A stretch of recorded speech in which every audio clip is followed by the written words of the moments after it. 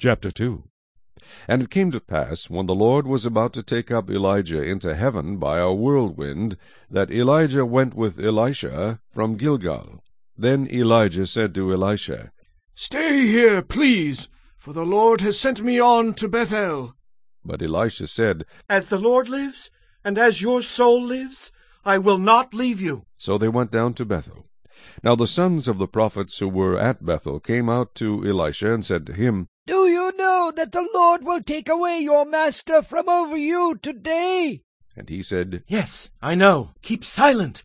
Then Elijah said to him, "Elisha, stay here, please, for the Lord has sent me on to Jericho." But he said, "As the Lord lives, and as your soul lives, I will not leave you." So they came to Jericho. Now the sons of the prophets who were at Jericho came to Elisha and said to him, "Do you know that the Lord will take away your master from over you today?" So he answered, "Yes, I know. Keep silent." Then Elijah said to him, "Stay here, please, for the Lord has sent me on to the Jordan." But he said, "As the Lord lives, and as your soul lives, I will not leave you." So the two of them went on. And 50 men of the sons of the prophets went and stood facing them at a distance, while the two of them stood by the Jordan. Now Elijah took his mantle, rolled it up, and struck the water, and it was divided this way and that, so that the two of them crossed over on dry ground. And so it was, when they had crossed over, that Elijah said to Elisha, "Ask, what may I do for you before I am taken away from you?" Elisha said, "Please, let a double portion of your spirit be upon me."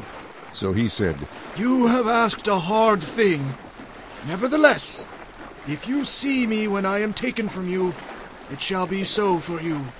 But if not, it shall not be so." Then it happened, as they continued on and talked, that suddenly a chariot of fire appeared with horses of fire, and separated the two of them. And Elijah went up by a whirlwind into heaven. And Elisha saw it, and he cried out, My father! The chariot of Israel and its horsemen!" So he saw him no more. And he took hold of his own clothes, and tore them into 2 pieces. He also took up the mantle of Elijah that had fallen from him, and went back and stood by the bank of the Jordan. Then he took the mantle of Elijah that had fallen from him, and struck the water, and said, "Where is the Lord God of Elijah?"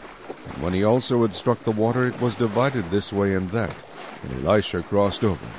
Now when the sons of the prophets who were from Jericho saw him, they said, "The spirit of Elijah rests on Elisha." And they came to meet him, and bowed to the ground before him. Then they said to him, "Look now, there are 50 strong men with your servants.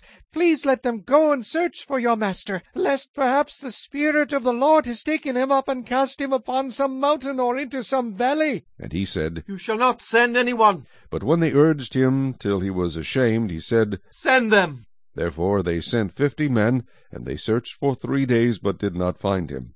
And when they came back to him, for he had stayed in Jericho, he said to them, "Did I not say to you, do not go?"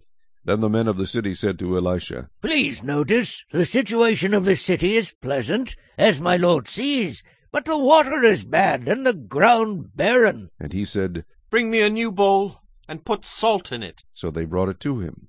Then he went out to the source of the water, and cast in the salt there, and said, "Thus says the Lord, I have healed this water. From it there shall be no more death or barrenness." So the water remains healed to this day, according to the word of Elisha which he spoke. Then he went up from there to Bethel, and as he was going up the road, some youths came from the city, and mocked him, and said to him, "Go up, you bald head! Go up, you bald head!" So he turned around and looked at them, and pronounced a curse on them in the name of the Lord. And 2 female bears came out of the woods, and mauled 42 of the youths. Then he went from there to Mount Carmel, and from there he returned to Samaria.